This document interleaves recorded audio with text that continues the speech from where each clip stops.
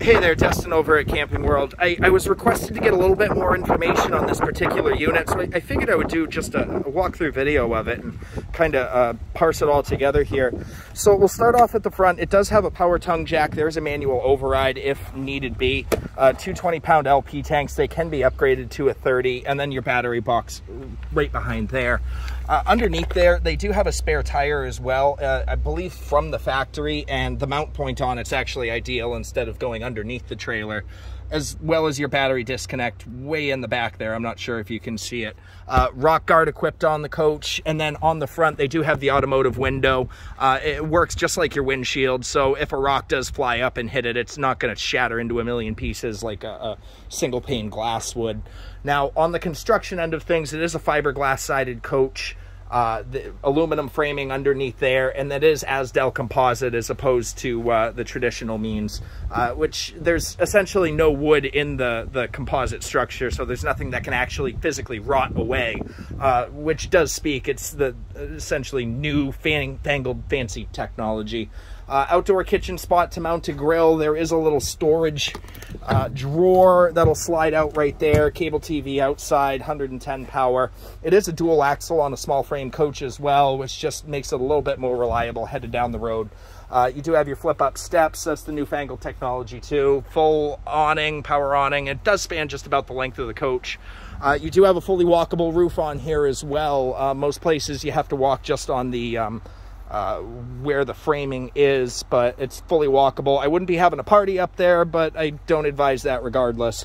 Outdoor shower, all your water hookups are on the back. It does have a black tank flush as well. Just clean out your black tank. Aluminum wheels, nitro filled tires, and moving on to the inside. That would be your fresh fill, by the way, right there. And before I make it too far, just to give you a quick idea of the pass-through storage in here, it is a full pass-through. You can kind of get an idea on the aluminum framing, which just the less wood in here, the less there is to rot, etc., etc. Decals are holding up well. Let's head on inside. So as we walk in, good storage right to the left. You have a little pantry right here, which is right next to your gas and electric Dometic, I believe 8 cubic foot fridge. And then your breaker box right underneath, which placement of it is ideal. It's not in the way of any slide out, so you can actually get to it. I've been in a couple units where you have no access when your slide's in, and then if the breaker for your slide goes, you're out of luck. Moving in here, your commode, and some good storage right behind there, as well as your sink, and a little bit of storage up above. You do have a really large angled shower here. I don't know the dimensions off the top of my head, but I don't feel cramped in here. Head height, I'm 6 foot tall. I got plenty of space there. Shoes on that end. You do have a 2-bay sink here. 3-burner cooktop. Stove underneath that. And then quite a bit of counter space for a small frame coach. Some good storage underneath the entertainment center. This is on a swivel mount, so you can move it around as you need. And then this will control your indoor and outdoor speakers.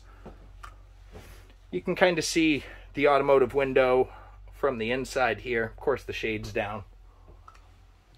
And then we got our jackknife couch as well. Not quite a bit of... There's no storage underneath there, but there is a little spot for the table underneath the bed, which will lift up. Give you quite a bit under there. And for a quick tour, I hope that kind of helps, and I hope that kind of touches on some of the things I wanted to bring up about construction. Aftermarket upgrades, they do have the camper cover right there, as well as they did the Winegard internet upgrade, it looks like, as well. So it's not bare bones by any means.